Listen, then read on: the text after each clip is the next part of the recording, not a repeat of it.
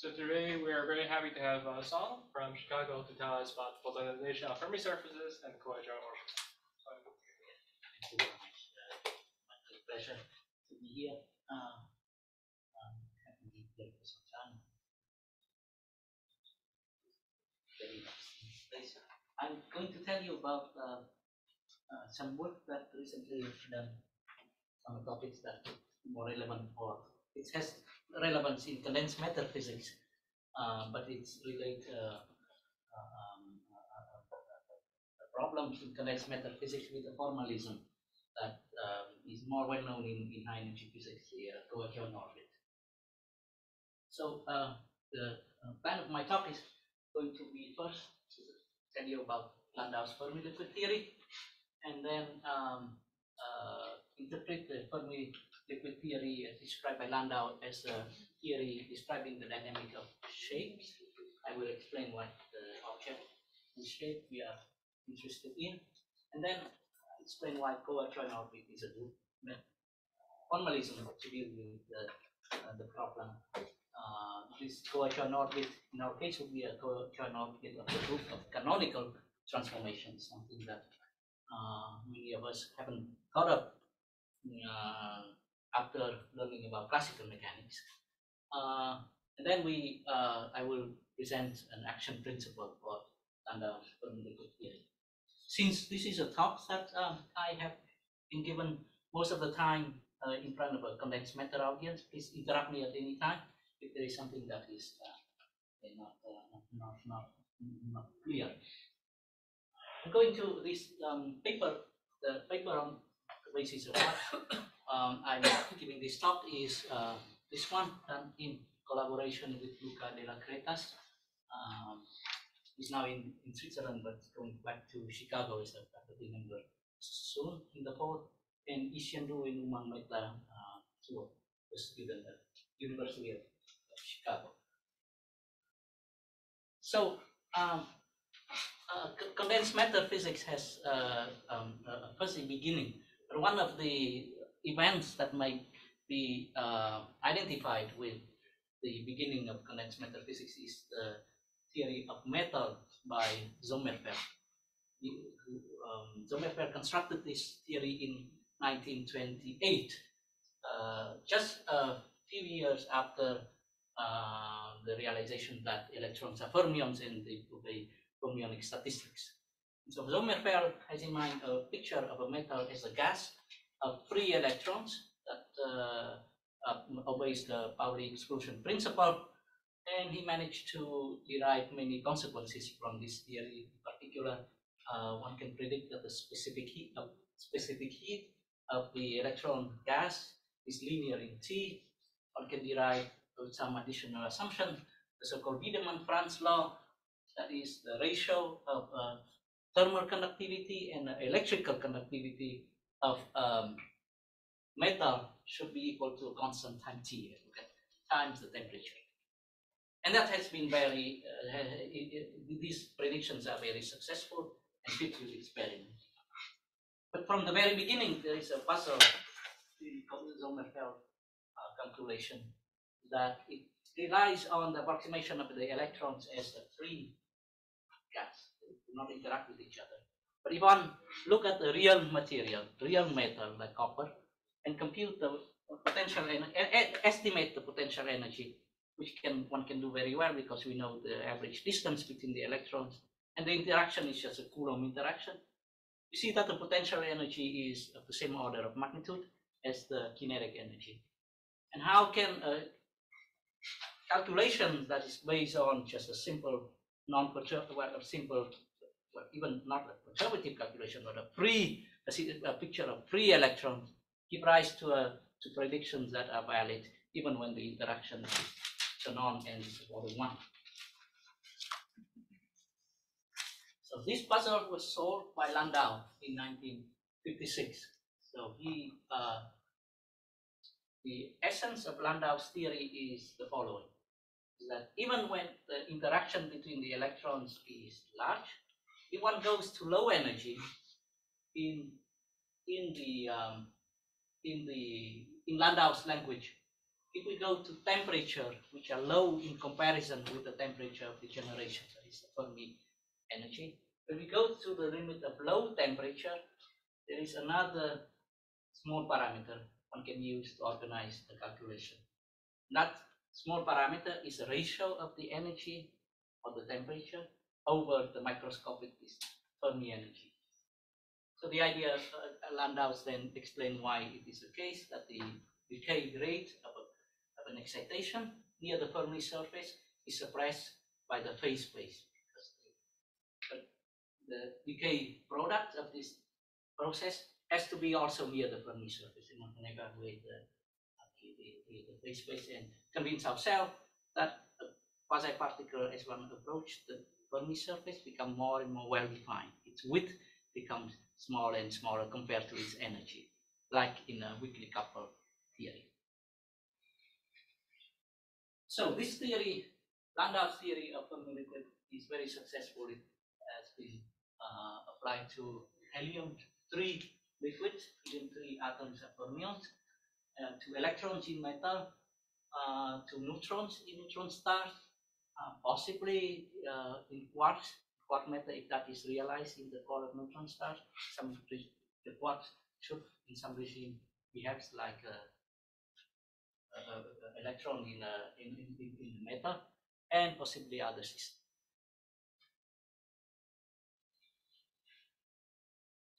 And this Fermi liquid theory is also the basis for further development in condensed matter physics.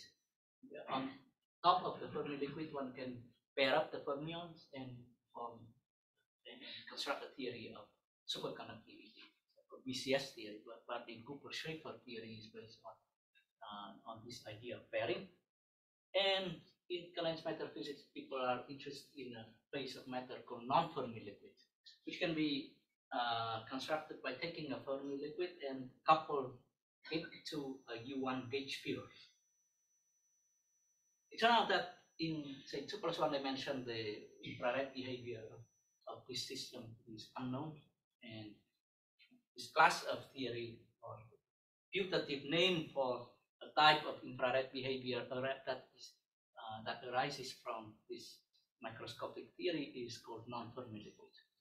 Despite much effort, non-Fermi liquids remain not very well understood, and as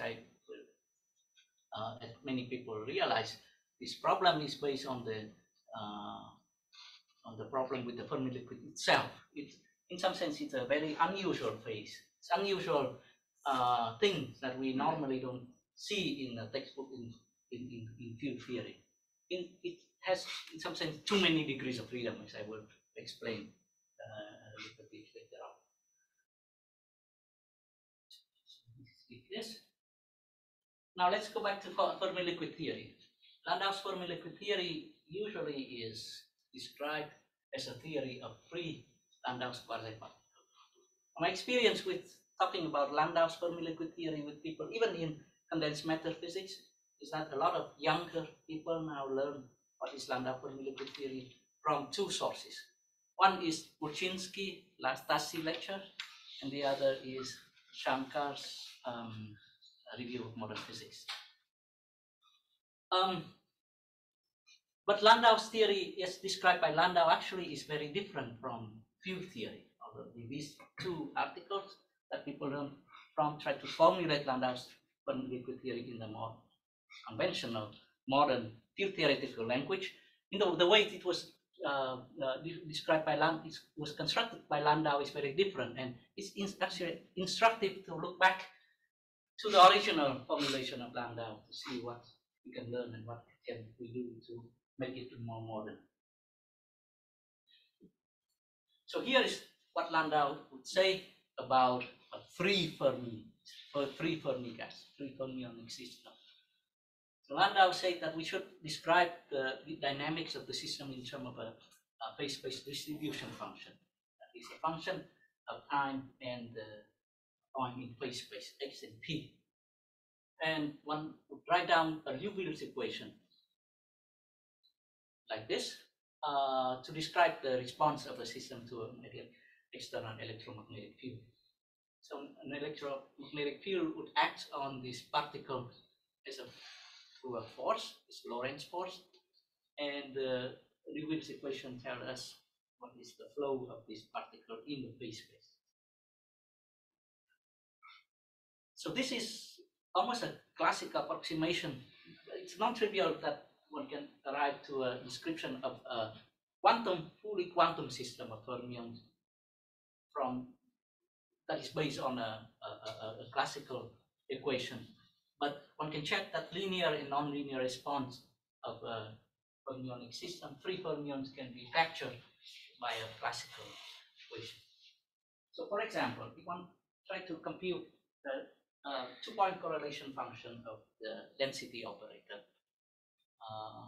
one would do the following. So we turn on electric field, that is gradient of A0. Gradient of A0 is electric field, and then write down the Landau's equation, and then solve it in the linear approximation. F is equal to F naught plus F, delta F. So F is a distribution function whose value in the ground state is just a field Fermi sphere. So, and then delta F is something small, and one can solve this equation and get the change in the density.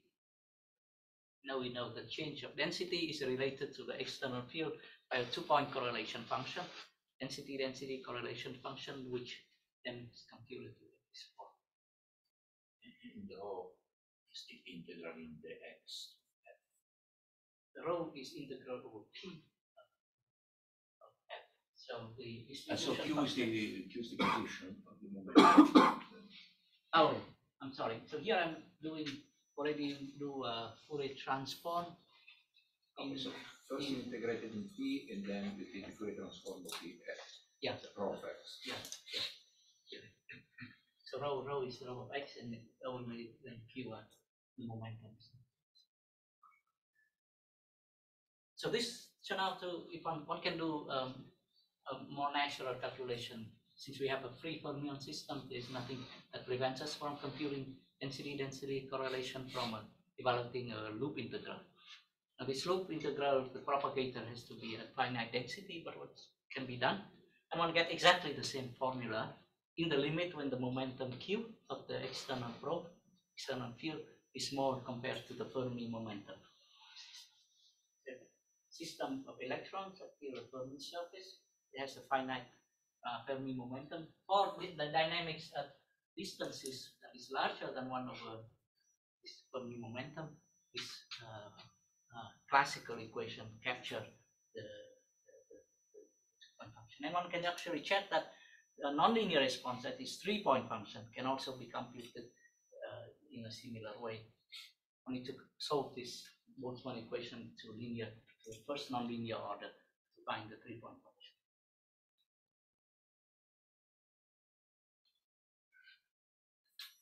Okay, so a little bit about what Landau did. I have a question. Yes. So you said Fermi liquid, non-Fermi liquid is this thing coupled to a gauge field, but you already have it coupled to a massless gauge field, right? To a background field.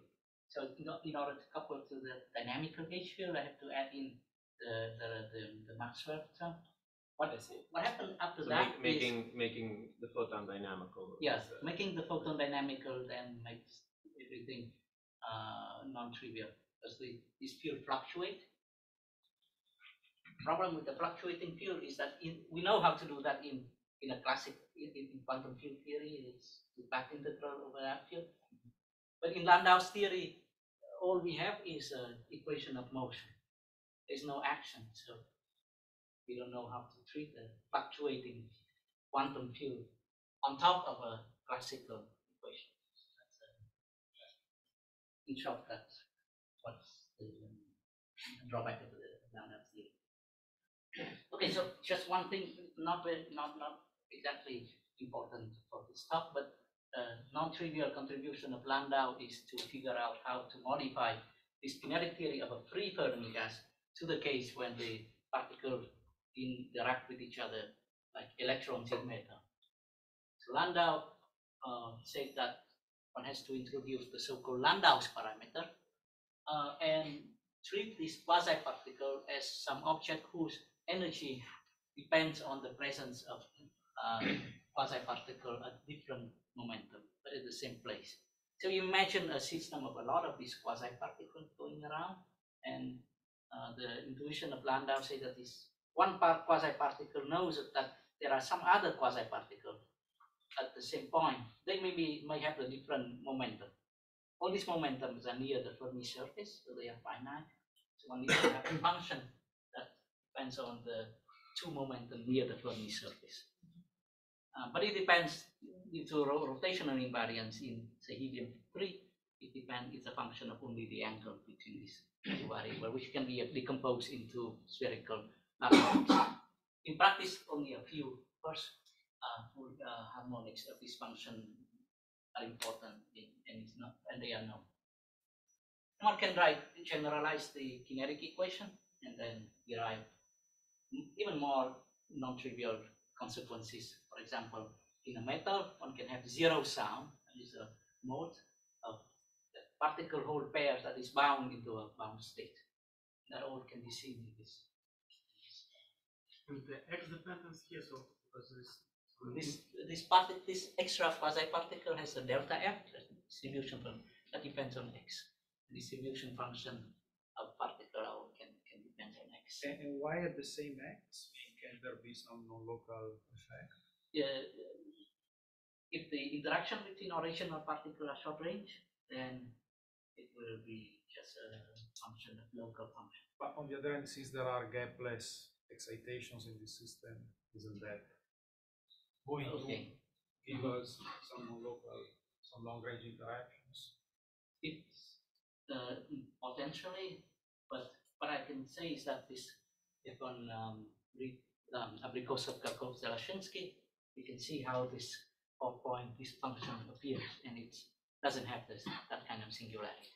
So Landau's theory is somehow Landau's guess it's not trivial because his intuition told him how to cleanly separate the local physics from the non-local, this gapless mode. Gapless modes are only here, and these are some kind of a local vortex. Very non-trivial. And it takes Abrikosov-Karkov-Zelashinsky 4 chapters to even went to about 100 pages before we see the consequence of this equation in the linearization. Okay, so one thing that is very important for our talk is that the Landau's theory can be seen as a dynamics of a shape. Imagine that in the ground, in the beginning, we start our system in the photonic system in the ground state. There is in momentum space, there is a surface separating the field state with F equal to 1 and from F equal to 0. These particles are fermions, so they cannot have occupation number larger than 1. In the ground state, F is equal to 1 here and F is equal to 0 here. If we now put in external electromagnetic field, the shape will remain sharp, at least to some time in perturbation theory over external perturbation. In the X. The X is the third direction. So one thing about X, this one would be a tube, a two-dimensional tube in a 4-dimension. It's a tube that extends in 2 dimensions. Very easy exercise to imagine 4-dimensional space for string theorists. And then this shape remains. If the electromagnetic field is small, regular, then its shape will change. Topology doesn't change, but it's still extended in height in 2 dimensions. But this is just a cross section, and the cross section itself can change its space. But this is the dynamics of this shape that we want to understand.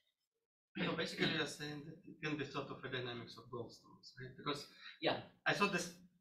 I heard the statement that there are 2 different ways to get gapless particles, like Goldstones and Fermi surface. Are you saying that they are really the same thing? But here you see there is an infinite number of possible shapes. So there is an infinite number of Goldstones. I see. So that's what we want to make precise. What does it mean that these are the Goldstone boson, and how reaction is also can be constructed. So infinite many of them because of what is it? different number of shapes. So you can deform this sphere as to make it into like a ellipse, or you can make more complicated shape. Even So because each of that deformation, it happens at each value of x and y, but then there is a shape in the There is a in the shape. momentum space. yeah, in momentum space. Roughly speaking, each point here you can deform it a little bit. So there's an infinite number of. One can see that in the specific heat as well. Bose gas, boson, specific heat T cube, but fermionic system is T. So there must be a large number of modes that make T cube into T. The Landau Fermi liquid theory that we have seen here is not a field theory. As Landau described it in his classical paper, is not a field theory. So we don't have an access to a large toolbox of effective field theory. We don't have insight from a Wilsonian viewpoint. We cannot think about this as a Goldstone boson, for example. And of course, if we get this field theory formulation, it will be useful. We hope it to be not only a new formulation, but can be useful, for example, for the problem of non-Fermi liquid. We need to, then it would be easier to couple a quantum field. Previous approaches to this problem can be classified in two broad approaches. One is the fermionic effective field theory, started with Empaton, Galabotti, and then summarized in the paper of Shankar and Pulczynski. There is another set of papers developing an approach called bosonization. Castroneto, Fratkin, other people. It's an approach that is very elegant in 1+1 dimension. Fermionic system in 1+1D can be bosonized into a boson. But in higher dimension, turn out very clumsy. That one read the literature and can be easily confused with different notion, very specific for this branch of physics. Patches, curvature of the Fermi surface. The problem is that when one bosonizes system in more than 1+1 dimension, there is an infinite number of bosons. Basically, each point on the Fermi surface in momentum space becomes its own boson. Very hard to think about the theory of this. In this talk, I'm going to limit myself to one particular question. Can one formulate the Landau Fermi liquid theory as a field theory with a well-defined action, so that varying the action with respect to this field, effective field, one would reproduce Landau's theory, Landau's kinetic equation? So the answer to this question is yes, and the method that one can use is the method of coadjoint orbit. And how I'm supposed to think about it? Is it like Landau equation? It's like classical approximation, and then one should quantize this theory? One should quantize the theory. So here in this talk, it's just a classical version of some theory that supposed to be quantized. And in Landau language, what this quantization means? It means it doesn't have any canonical. Landau doesn't. Let me say that Landau didn't do any. Right, but yeah, is it clear what it corresponds to? it's clear. It's not clear what. It's not at all trivial. It's not clear what. Well, the main idea is to develop a parametrization of the reformulation that is slightly less straightforward than one would think from the first side. At the first side, one may just try to develop parameterize this shape in terms of a height function, for example. But the more useful or more convenient parameterization is in terms of a canonical transformation. That is, a state with a sharp Fermi surface, a sharp Fermi surface can be obtained of a reference Fermi surface length. This one by a canonical transformation in X and P space. Is it obvious that you have to preserve volume? It's the canonical transformation would preserve volume. So all the states with the same total number of particles would be, and with the same topology of a Fermi surface can be obtained by a canonical transformation from a reference state. But the volume here is not the volume in one instance in X, it's the integral of that volume over the whole space, the whole X space. So let me give you a short mathematical interlude to the notion of coadjoint orbit. Consider a Lie group G, and it would correspond to a Lie algebra, which is small g. And for any element of the Lie algebra, we can exponentiate and get the elements of the group. So I'm going to be very n-waving here, working around identity in the Lie group. One can define for any Lie group an adjoint representation. So that adjoint representation is just given by the commutator, the linear map from a generator to the commutator of that generator with the operator in the algebra. And exponentiating that, one can get a joint representation for the group. So roughly for unitary group, we will put like something like U F U minus 1. Mathematicians also introduced the idea of coadjoint representation that acts on the dual space. So a dual space is a space that we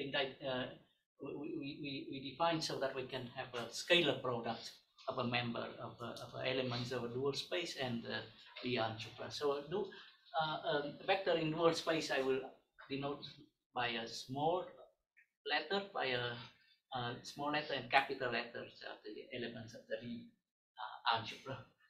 And one can define coadjoint representation by demanding that if we rotate both this big F and capital F here, the scalar product is invariant. So that's. But usually, like unitary groups, it's really the same, right? Because Yeah. it's symmetric. And So for some group, you can check some group. It's for the In most cases, we are not very interested in this because the representation will be the same. In our case, it will also be the case, but it's useful to make this distinction for the reason I will mention later. This entire structure becomes kind of this in terms of coadjoint. Okay, so what is the coadjoint orbit? So if I take element in the dual space and then rotate it using all possible elements of the group, I will get the so-called coadjoint orbit.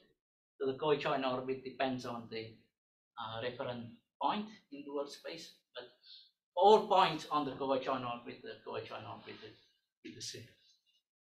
The coadjoint orbit is in fact the coset of the group and the group that leave this F0 environment. So a simple example, but it's probably too simple to explain. But let me just give you this example. SU2 group, this algebra is a three-dimensional space, and the dual space is also R3. And the action of SU2 on this F1, F2, F3 is just three-dimensional rotation, SO3 rotation. And the coadjoint representation is also SO3 rotation. And so the coadjoint orbit is just a sphere, like a point in one space rotated becomes a sphere. Okay, so that's the end of mathematics. And now we're going to try to think about the fermionic system in this language. So I'm going to interpret this F, small f. So I'm now thinking about this small f as a this one. Yeah. So maybe this slide will be easier to start with. Let me think about the group of canonical transformation. The canonical transformation, small infinitesimal canonical transformation is parameterized by a single function of phase space x and p. So x goes to x prime equal x minus epsilon dp of f, p goes to p prime, p plus epsilon. X. So they need to be autonomous, time independent. Yeah, so I don't, there's no time. Yeah. It's just a transformation acting in the phase space. So this is, this one can check that this preserves the Poisson brackets structure of the phase space. One way to convince oneself that it's the case. So think about this as an infinitesimal evolution in time, with epsilon being time and f being the Hamiltonian. Time evolution doesn't disturb the Poisson bracket. And this, this canonical transformation form Lie algebra, this infinitesimal transformation, and the Lie algebra with the commutator given by the Poisson bracket. So it's two infinitesimal canonical transformation parameterized by two functions f and g commute through the Poisson bracket. Another canonical transformation with parameter being equal to the Poisson bracket. And the Lie group is just a group of finite canonical transformation that one take these elements and exponentiate it. Or in other words, one do a finite time evolution using f as the Hamiltonian to get the canonical transformation. Okay, so now let's redefine the notion of dual space. So this f, capital F, is the algebra, Lie algebra, and small f parameterize elements in the dual space. And let's define the scalar product, which is the integral over the space of a product of small f and capital F. Looks very trivial, but the useful things that come out from that is a physical interpretation. One can think about this capital F as a physical observable. So like, for example, the function f equal p squared over 2m can be identified with the kinetic energy. And the small f can be identified with the state, that is given by the distribution function. And the scalar product can be thought of as the average value of the observable f in the state small f. And it's a classical analog of the quantum formula trace of f and f, where this f is the density matrix. So little f is normalized? Little f normalized to the total number of particles. The integral of small f over x and p give us the total number of particles in the system.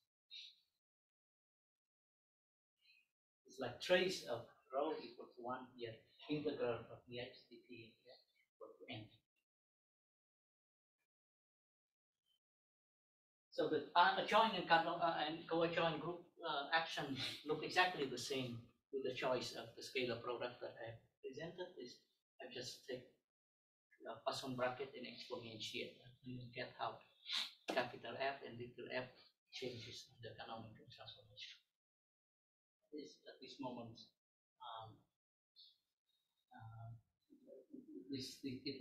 in a sense, this looks like a SU2 group, unitary group, but this our group is actually an infinite dimensional. Okay, so we are going to use this group to parameterize the state of a fermionic system. A co-adjoint orbit can be constructed by acting canonical transformation on a reference state, which we are going to choose as a ground state of a fermionic system with a sharp Fermi surface. It remains sharp Fermi surface, but the shape of that has to be distorted by the canonical transformation. So a state of a Fermi liquid in Landau's theory, this sharp shape, is a point on the coadjoint orbit. So our task is to parameterize the coadjoint orbit, try to write an action. The action would be the map from a trajectory on the coadjoint orbit to a number. Any questions? Yeah, could you explain why? It's not, the state is not coadjoint orbit, it's a point on the coadjoint There's orbit. a point on the coadjoint orbit, and that point moves in time. Yeah. So in this description, there is no more space and time. Just one point in the coadjoint orbit corresponds to a shape of the Fermi surface in phase space, and that point moves in time, and then we need to write an action for that. Kind of different coadjoint orbits, they correspond to different phases in some sense. Different coadjoint orbit, different. It could be that we have a Fermi surface with a different topology, for example. Then it will describe that. So it'd be a different reference state. The reference state describes a different profile. But here I'm just trying to do the simplest case. So what do you mean by the action here? Like what is the action? The action is something that we vary over the shape of the Fermi surface and then get the equation of motion. Classical action. We use that. We use it in classical mechanics. The equation of motion for the state of the Fermi liquid? No, the equation of motion would be no, maybe that the equation of motion that govern how the shape of the Fermi surface changes with time. So the state, so I have this clear, state is an element in G dual. State is an element in the G dual, but more specifically on the coadjoint orbit obtained from some reference. So in this case, there is only one coadjoint orbit. There is only one coadjoint orbit. At least if I'm just limit myself to simplest problem, one coadjoint. Depends on the reference point. Like SU2, you have adjoint orbit just 1 point, 0. But you also have the non-trivial sphere. Yeah, they are all the same. So there are many coadjoint yeah, orbits, but the theory corresponds to one, right? Yeah, but maybe that's the equivalent thing here is that we have the total volume of this region, which is the total number of particles, and the coadjoint orbit are all the state. The same topology of the Fermi surface, the same volume. Right. Why, sorry, maybe this is just the semantics, but why do we talk about coadjoint rather than adjoint orbits? This is from the you see, yeah, this looks exactly the same, but in the only on the coadjoint orbit one can define one ingredient that I will need, that is the two form. There is a symplectic form on the coadjoint orbit that is needed for the construction of the action. Okay, again, this coadjoint orbit is a concept, we have mentioned that. Let's try to do a simplest calculation, practical calculation. How one can parameterize the coadjoint orbit near the near reference point. The perturbation theory, F0. So the let's consider a group element, which is this is exponents of some elements of the Lie algebra, but the Lie algebra is parameterized by a function, and I assume this function to be small. And then acting that transformation on the on the reference state give me a new state with the distribution function equal F0 plus the Poisson bracket between phi and F0. F0, we know the F0 is just a theta function that is in momentum space, depends. This F0 is just theta function of Pf minus P. So this can be calculated trivially, Poisson brackets, and what we find is another theta function, but now it's deformed from the spherical shape by an amount equal to gradient of phi along the direction of P. Okay, so let me explain. This phi is a function of x and p. Okay, and the height function here is derivative with respect to x, but along the direction of p. There is an ambiguity in mapping the point in the coadjoint orbit to the element of the group, because the coadjoint orbit is a coset, so there is a whole equivalence class between u and u times v, where v is the transformation that preserve the shape of the Fermi surface, or the canonical transformation that preserve the Fermi surface. So then one can check, and I'm not going to do it here, that one can use this to do a gauge fixing. Instead of having phi to be a function of x and p, one can require that phi does not depend on the absolute value of p, it depends only on the angle theta. So phi is equal to phi of x and theta. So the coadjoint orbit can be parameterized near the unity, near the reference point place, by the functions of space and the angle on the Fermi surface. Angle is because you're in 2 dimensions. Up to 2 dimensions. In 3 dimensions, it will be 2 angle. In 3 dimensions, it will be 2. Here we see the first sign of a scalar field, what would appear in bosonization. That is the statement that there is infinite number of Goldstone boson pieces. It's one field, but there is an index that is the point on the surface. So let me present to you how the action looks like. So the action turned out to come. One can check that this action gives rise to the same equation, this Landau equation. So there are 2 parts. So the second part is the energy that are associated with the given distribution function. For a free fermion system, it's just the scalar product of the fermion energy. It could be p squared over 2m, for example, and the f is the integral of epsilon times f. That is the energy. And the first term is written this way. So this u is the elements of the group that map f0 into f. So it parameterizes the point on the coadjoint orbit. And this part of the action has only one time derivative, and it's some kind of Weissuminov Witten term, which can be written in an alternative way as an integral of a 2 form that depends on the derivative of f along the t and the extra dimension. This 2 form here, omega, is the so-called Kirillov-Kostant-Souriau symplectic form, which usually is defined this way. So let me give the definition of that. So we are, for practical calculation, turn out to be much easier to integral, to do some trick is the integral over s and then rewrite it in this form. But a nice way to write it is in terms of a symplectic form.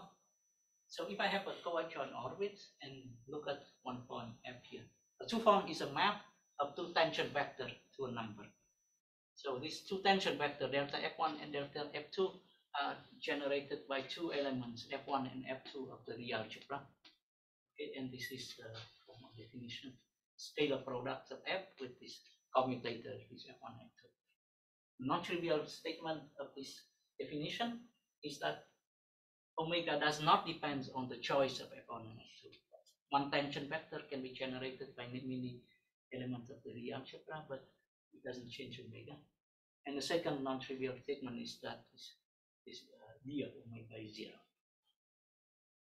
So in here we have the following situation. We solve a problem with Landau's theory. Landau basically told us how to construct a Hamiltonian. What is the total energy of a system given the distribution function. For free system, it's trivial, but Landau also adds this Landau interaction, Landau parameter that tells us a particle here can be influenced by particle in a different form. That can be all subsumed into the energy. What Landau didn't tell us, but he had an equation for it. that corresponds to it is the symplectic form. You need a symplectic form to define a dynamical system in addition to the Hamiltonian. Here is that form. Sorry, is it obvious that omega is non-degenerate? It's non-degenerate. I think it can be shown. Yeah. It's because you're not orbit, right? Because any point can be taken to I'm not orbit.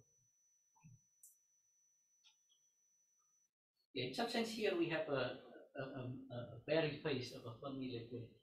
So if one think about a little bit beyond the classical theory, this first term is a very phase that a fermionic system obtained when you try to change the shape of the Fermi. And Landau's theory gives us that. Okay, so now I'm going to present with some conservative calculation. So the first one is to expand this action that I've written to you. Before quadratic order. The quadratic order, that action turned out to be a superposition over the angle of chiral boson action. So each phi here is a function of theta, and this is both chiral boson moving along the direction, unit vector along the direction of theta. And one can check that this theory, classical theory, gives rise to the same result for two-point correlation function of the density operator as coming out from a one-loop graph in the fermionic theory.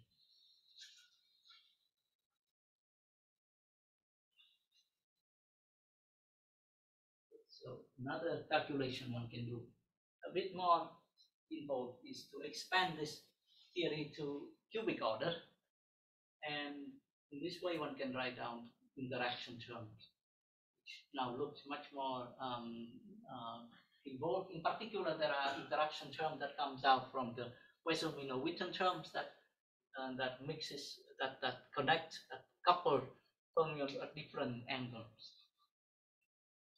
So, but this prescription that we have gives rise to a very well-defined action. Once we fix the original system, for example, free fermion, very simple free fermion system becomes a very complicated boson system. Our achievement is to rewrite the simple theory into a complicated theory, but in terms of a completely different set of variables. Now, these theta are sort of the Nambu-Goldstone boson parameterizes the change in the shape of the Fermi space. There is no quantization condition on this two-dimensional simulation. There is a quantization. Yeah. So the one might think that there is no, because of the fact that the group is not compact. Yes. So this usual way, yes, it doesn't give us the quantization condition on this coefficient. Yes. On the other hand, one can put the system in a compact phase space. So you mentioned that we are working on a torus in space, and also torus in P, which means that the underlying system actually is a lattice system. Then there is an argument that one can use to say, at least not to relate this coefficient in front of here with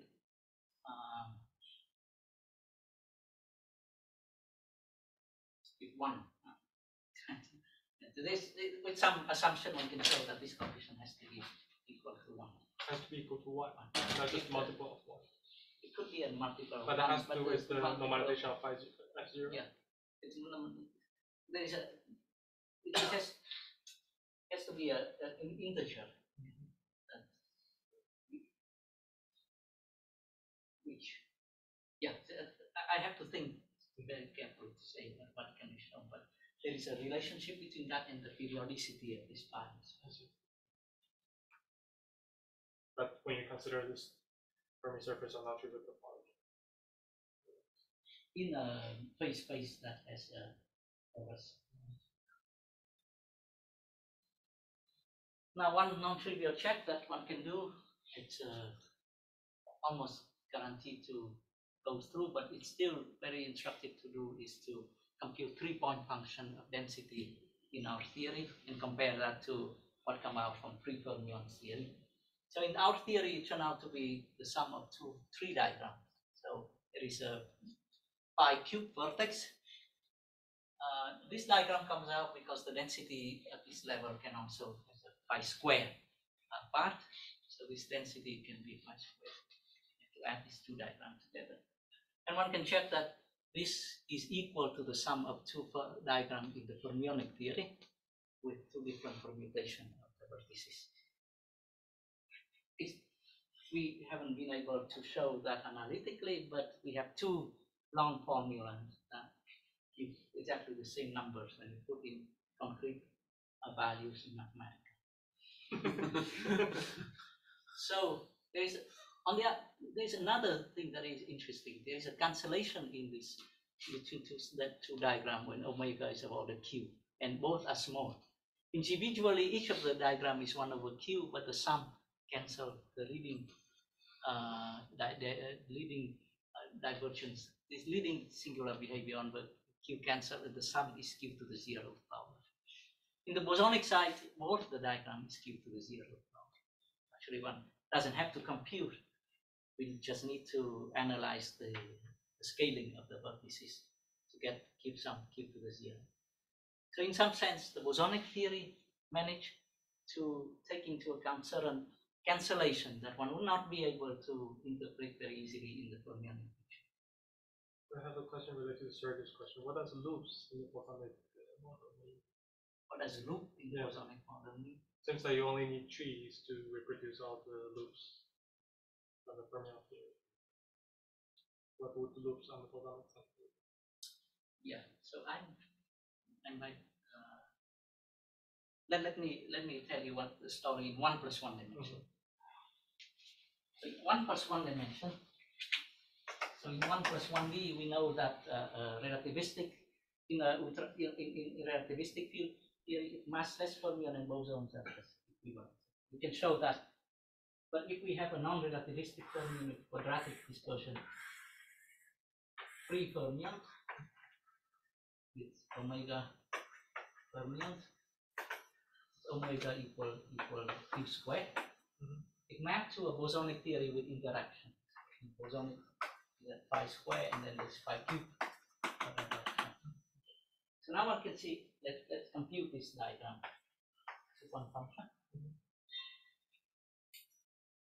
Turn out that this diagram has very non-trivial behavior when omega divided by q, omega minus Fermi velocity times q.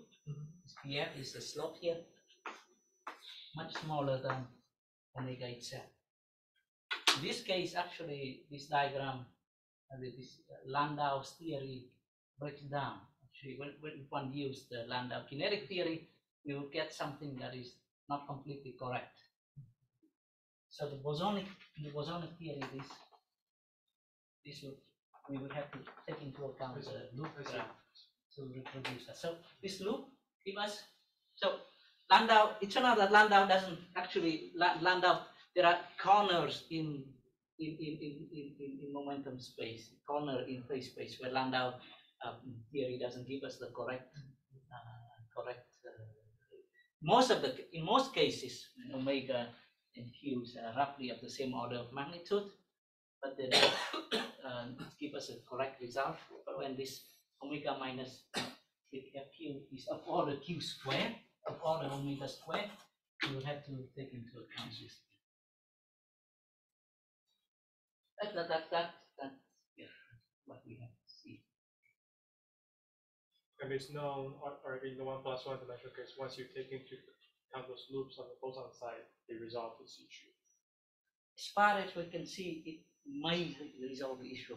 The reason is the following: in this, when this loop becomes comparable to the tree graph, and we start to need to sum the infinite number of loops. We don't know how to do that, and so we can see that the first correction is the one that reproduces the differences between the exact result and the Landau result. So this H bar for this bosonic theory. What replaces H bar, the Planck constant? So you have a loop expansion parameter, right? That is the coupling constant for H bar in the fermionic theory, but in the bosonic theory, you have already used the H. No, most of the time, the expansion parameter is just the ratio of the momentum over the Fermi momentum. But there is some, so this coupling constant in the theory, they are all contains the Fermi momentum. Here there is the coupling constant. It looks like 1 over PF, etc. That suppresses the loop for momenta or much less than PF, except for some collinear point where you have to be careful. The collinear divergences.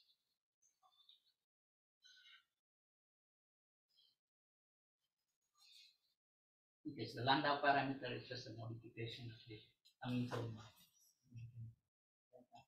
Okay, so now I'm going to tell you what about something we are currently working on, but haven't written up anything. We're trying to extend the theory to describe other some more interesting cases. So before doing that, we have to make one. I would like to make one comment that the algebra of canonical transformation can be thought of as the algebra of fermion bilinear in quantum theory. So this fermionic bilinear has dependent on x and p, x and y, and if we do a Fourier transform, do a Wigner transform, that is keep the dependence on the center of mass, Fourier transform over the difference between x and y, we get an algebra that in the certain limit becomes the algebra of canonical transformation. So we can think about the algebra of different fermionic bilinear, and that allows us to extend the theory to incorporate, for example, spin. This operator psi and psi have a spin index. We can just have a sigma here to take that into account. We have an enlargement of the group of canonical transformations that now has also spin. And we can extend it also to include the operator that has charge 2 and minus 2, psi x, psi y, psi decker x, psi decker y. Together, psi decker psi, they form a closed algebra, and that allows us to rewrite BCS theory, this theory of superconductors, that way, because in superconductors, these are the important degrees of freedom. Okay, so let me conclude. The method of coadjoint orbit provides a natural way to write down an effective field theory of a Fermi liquid. The result of that exercise is a nonlinear bosonized formulation of the fermionic theory, which reproduces linear and nonlinear Fermi liquid response. And perhaps it's a suitable starting point for exploring more non-trivial phases, the condensed matter, for example, non-Fermi liquids. Thank you very much.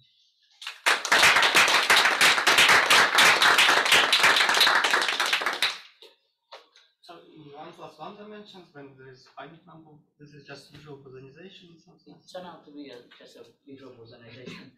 So each Fermi point corresponds to just now one boson, so one left and one right-handed boson, which can be combined. So exactly reproduce. So it can be, this whole theory can be sort of some generalization of bosonization in one dimension. But usually bosonization in one dimension isn't done that way. There is a correspondence between the fermionic operator and the bosonic operator, psi equal e to the I phi, right, which we don't have in this. That part of the story is lacking in the higher dimension of bosonization. Now, formulation, we don't know how to compute the fermionic Green's function. Can I use synchronization to compute the partition function? Because of the action you wrote has the same form as this sequence Subir Harish Chandara formula. And in principle, we know that in this situation we can localize. Can we do the same here? So I'm actually not familiar with what quantum compute. Just aftermath fixed point theorem. Yeah, discriminate happen. You can use that calculate dependent function for this quantum mechanics with coadjoint orbit target space. I think one can do this for UN group with Kirillov-Kostant formula and taking Hamiltonian again, like trace A by V, there's three some matrix. And this is, Hamiltonian has exactly the same form, so maybe one can try to localize it. So there's, for example, Samson should actually leave this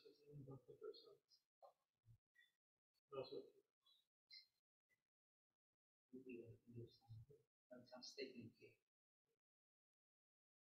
But they were interesting, like there are several coadjoint orbits. But I'm talking about this.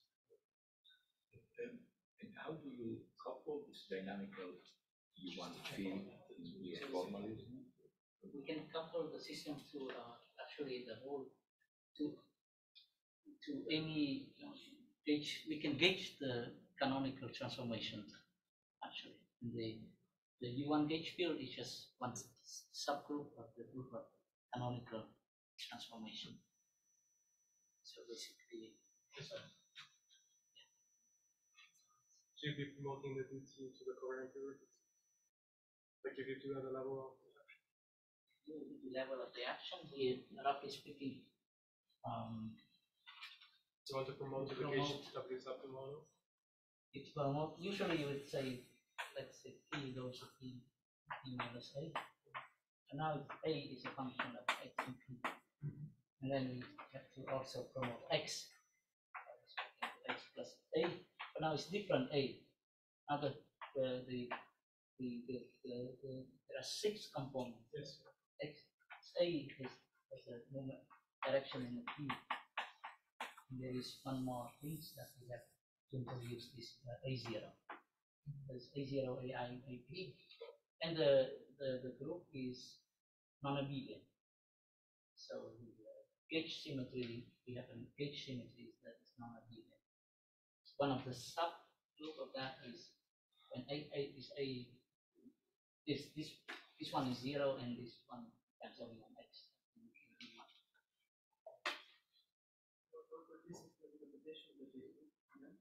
Sorry? AP. The second one is a gauge field in momentum space. There is no trivial. I would say. There's not the integration, say one, just one possible canonical transformation. It's a gauge field of canonical transformations. Normally one doesn't do that.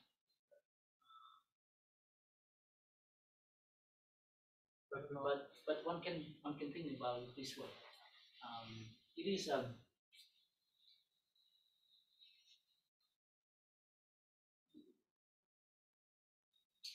there's another. The deep invariance is part of that. One make this to be not a function of t, then one get like a idiomorphism. But this was one of my next questions. So I say you can get idiomorphism space. What is time? The time we cannot easily get. This formulation is not very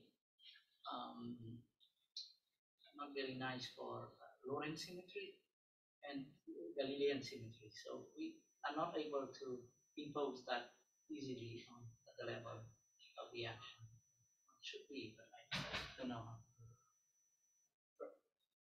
Relatedly, if you gauge a U1, in general the gauge field will be time dependent. So these canonical transformations now would be time dependent.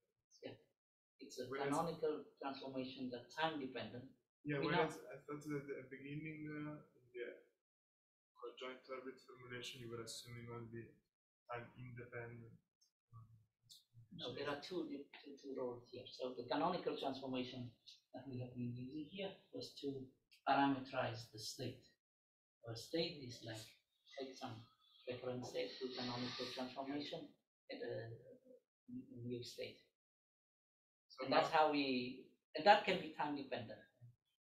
So the analogy of that would be the following: how do we describe a Goldstone boson? We can take our state and then do a gauge transformation on the background and get the Goldstone boson. So in some sense, this phi is the Goldstone boson of a canonical transformation. Now we can gauge that symmetry introducing a gauge field, like in the E1 case. That's what I'm to do here. So what is the connection between this and the zero sound? And in particular, I've always been confused in zero sound. Is there, I mean, Landau seems to imply that there is zero sound is like any other bosonic field, but at the quantum level, is there some sort of Fock space? No, Or you essentially melt into the particle whole? It's just part of the spectrum. So I have this quadratic action. Okay, so you see this quadratic action. Now Landau says that there is also Landau parameter. So one of the Landau parameter is the integral. There is one term in the action. That's now d theta prime. Okay, of some functions. Theta minus theta prime and theta prime phi of x on n of theta prime theta prime. So it's couple the density of boson at one point and the density of boson at the other point, but it's like mixing term in the action, still quadratic. Now, in order to find the zero sum, we have to diagonalize this action. Now it's no longer diagonal in theta. It's off that there is off diagonal term in theta. Or f that, for example, if f that is equal to f0 and if f0 is larger than 0, one can solve this equation and find the zero sum. It's separated from all the particle whole pair. Just single out. So in particular, you have one of zero sum, you have one quantum of zero sum. But it's not protected. The fact that it's one is not protected. Then you can probably find some other example when there are more than one zero sum. It just depends. No, I understand what I'm saying. But I'm saying in the low occupation number limit of these perturbations, do you end up with a Fock space of? So we have particle whole pair. Particle whole pair. So Plus this zero sum. Zero sum is actually just one. It isn't separated from particle whole pair. So it's not dominating them for sure. So it's part of one. There's still infinite number of modes. Fine, but one in terms of more unequal than the other.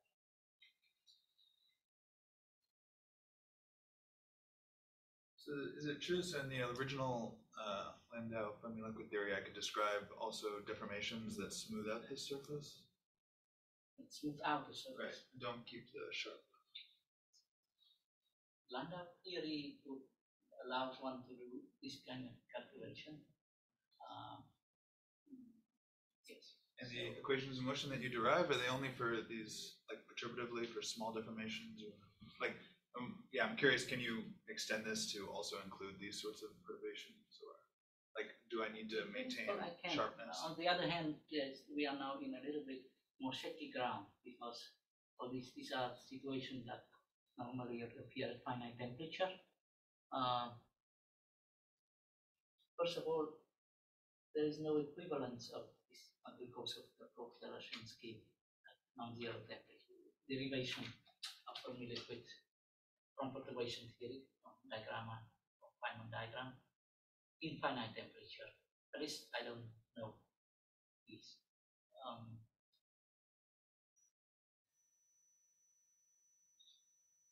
presumably if the temperature is small, one can still do something. I think the answer, I think it's, one just need to take a different F0, different starting point. In our theory, it would be a different coadjoint orbit.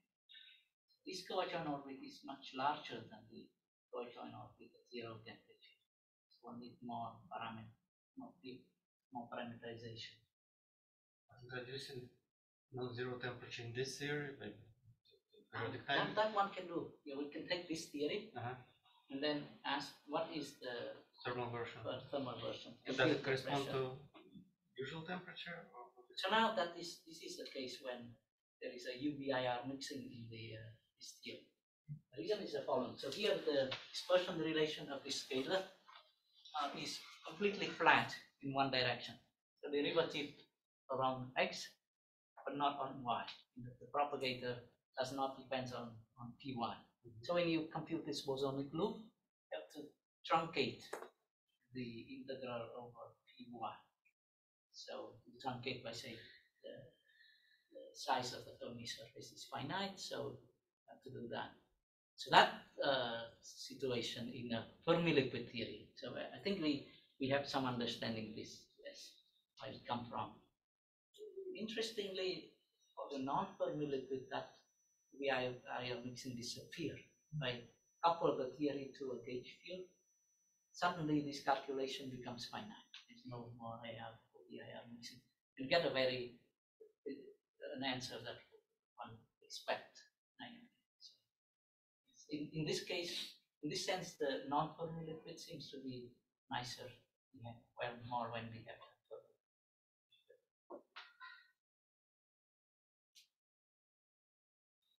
Okay, let's thank Saga.